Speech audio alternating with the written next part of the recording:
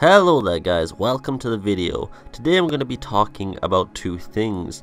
Now remember, there are actually a lot of newcomers to the Resident Evil franchise with Resident Evil 2, and due to that, a lot of these individuals are not aware of the extra game modes and such that players from the original games obviously knew to already look out for.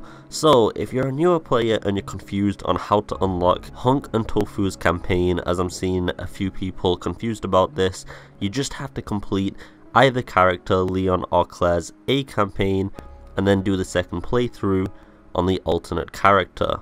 You'll see a new game mode pop up in the main menu for this, and you have to play through like that. It's an alternate version of the game. I don't really consider it canon, it's more of a what if scenario, and yeah, it's pretty fun anyway, and once you do that, you unlock Hunk and Tofu.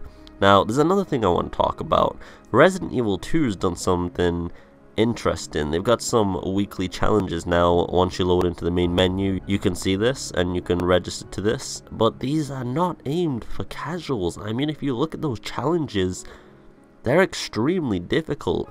Now these will cycle at a regular basis, giving us new challenges, and I'm sure Capcom's going to probably keep the difficulty with these up. Upon completion, you will get a platinum trophy, medal, or whatever you want to call it for this. It doesn't seem to have any in-game purpose or anything's been found out about it at the moment. It might just be for vanity purposes, but if information does come out that this has any particular use, I will update you guys on that, because Capcom could do something really cool here and give us extra weapons or things like that that weren't in the base game or even the original Resident Evil 2 for completing these really difficult challenges. It would definitely be a good incentive to add replayability and retention to the game, because honestly not really many people are going to go through, and some of these are going to take, I'd say, a lot of practice to get down pretty well before you can achieve even one of them. All of that just for some little icon on a website. I don't think that's the best idea, so maybe they have something else planned. Now one last thing, as many people were confused about this specific element,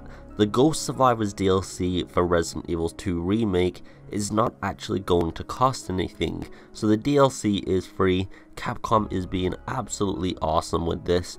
I have a few theories honestly about this. Maybe it was cut content and that's why, but regardless, I'm going to take what I can get for free and I'm going to accept it happily.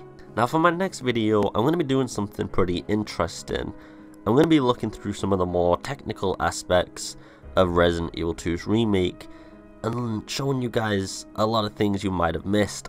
I'm not going to be talking about, say, the guitar and the jacket in the STARS office. It's going to be a lot of the technical and just random aspects about the game from an engine and also other perspectives. So I hope you're looking forward to that. And if you did enjoy the video, please do leave a like, a share, a subscribe, and also a hate comment, or maybe just say I'm a clickbaiter. I love that one too. Like, actually, if you guys do not call me a clickbaiter, I'm going to be mad. I hope you're having a beautiful day as always. Take it easy, and peace.